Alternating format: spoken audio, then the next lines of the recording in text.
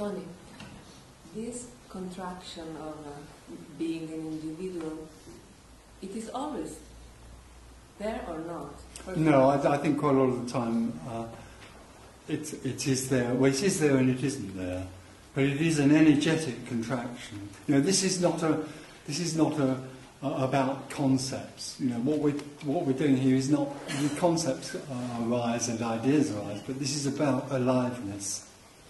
This is totally really about aliveness, and aliveness arises and contracts into the sense of being separate. So there's a contraction and a formation of a sort of artificial centre in the body or in the mind that creates the idea of me.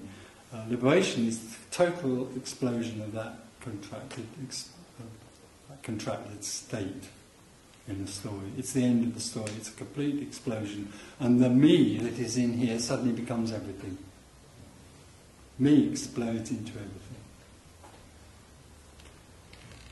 So is that right? If liberation happens, how does it happen? Well, there is no how. In fact, liberation doesn't happen. All there is liberation in this room right now. And there are some people in this room who are pretending not to be liberated. That's liberation pretending not to be liberated. So it doesn't happen. It's not a happen. It is the norm. It is everything already. And also embraces that which thinks it isn't.